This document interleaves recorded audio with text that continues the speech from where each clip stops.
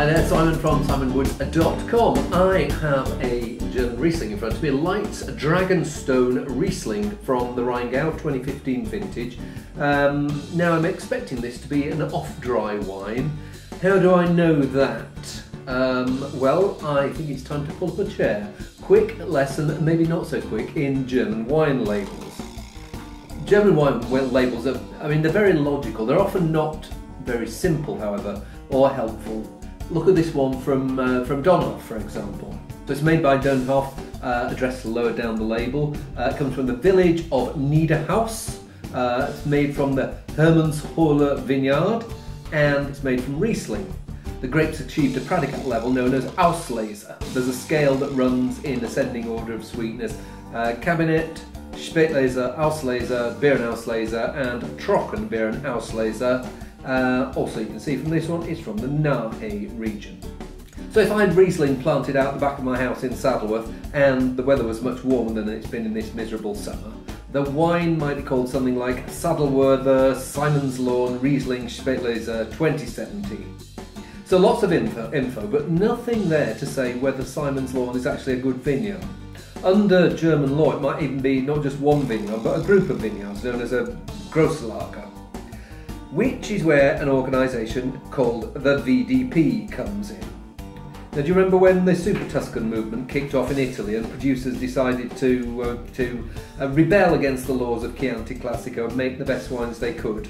Started using either wines that were 100% Sangiovese or maybe putting a little bit of Cabernet, Merlot and a few other things into their wines.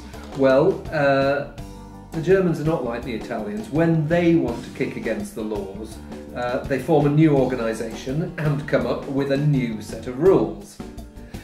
So anyway, but the VDP, producers who are members of the VDP, they agree to a number of things, but the important ones are this. Only good vineyards feature on the label. So the VDP classification puts the vineyards into a Burgundy style hierarchy. Top of the tree are Große Lagen, great sites. They're like Burgundy Grand Crus. Then come Asda Lagen, equivalent of Premier Cru.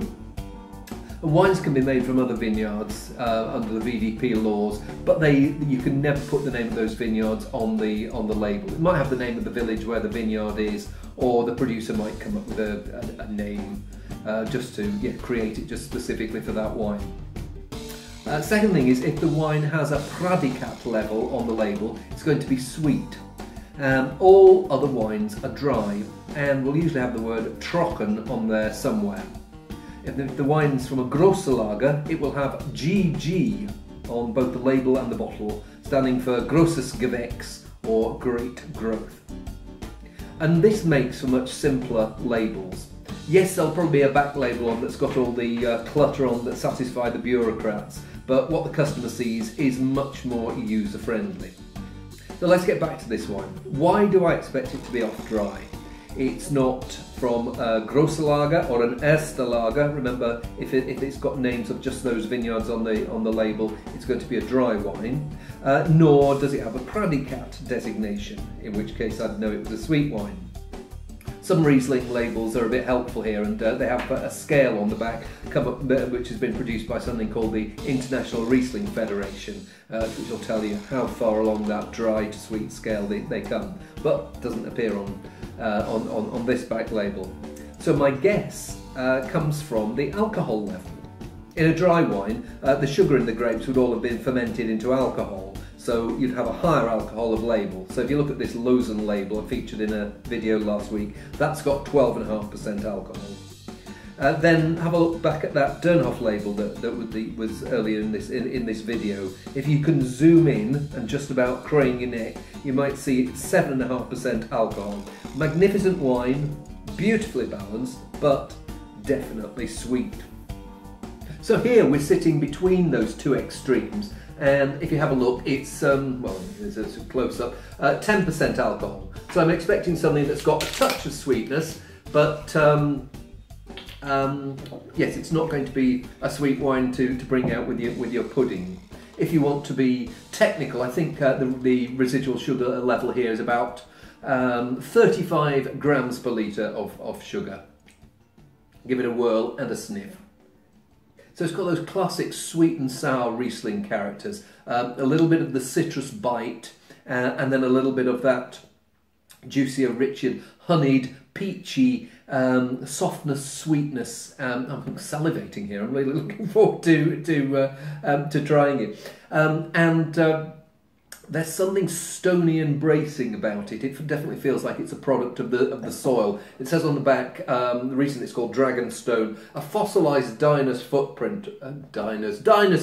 footprint was said to have given the name to this south-facing Dragonstein vineyard overlooking the Rhine. Quartzite rock, blah blah, crisp minerality, poise and elegance. Well, certainly I get a little bit of that rocky aroma. It feels like there is, this has been pulled up out of the ground rather than processed in a factory.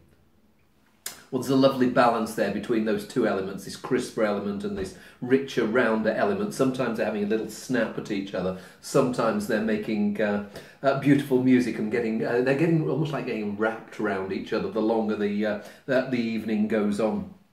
So there is this honeyed character and honeyed peach, a little bit of something like guava in there, an ever so slightly tropical edge. But then there are these tenser, tauter mineral and citrus things to bite against them.